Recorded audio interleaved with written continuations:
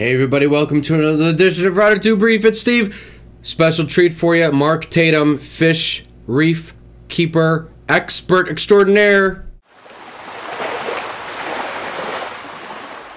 Hi everybody, Mark Tatum here from Fish World. This week's question comes to us from Larry Finstel of Columbus, Georgia. Larry asks, hey Mark, how do I keep my cat out of my aquarium?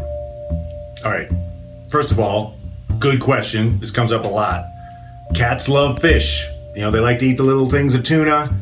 They basically see your aquarium as like a giant buffet.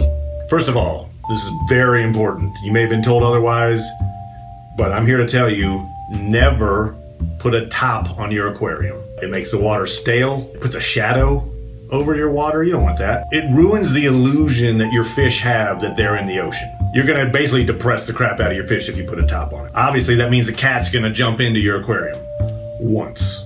It only takes one time. It's gonna jump in.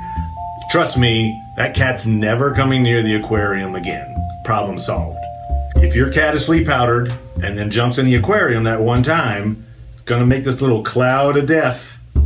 It's the fish apocalypse that will take out your aquarium. You're gonna hear a lot of ways to deal with this problem, but I'm telling you, this is the way that we deal with it at Fish World. We basically systematically poison every tank and basically build up their tolerance. So it's a little bit over time. First week, you put a couple of bits of flea powder on each aquarium.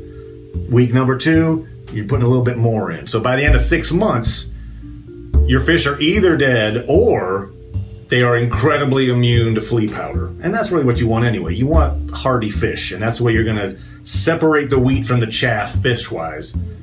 And so just to recap, no top, poison your fish, let your cat enjoy them.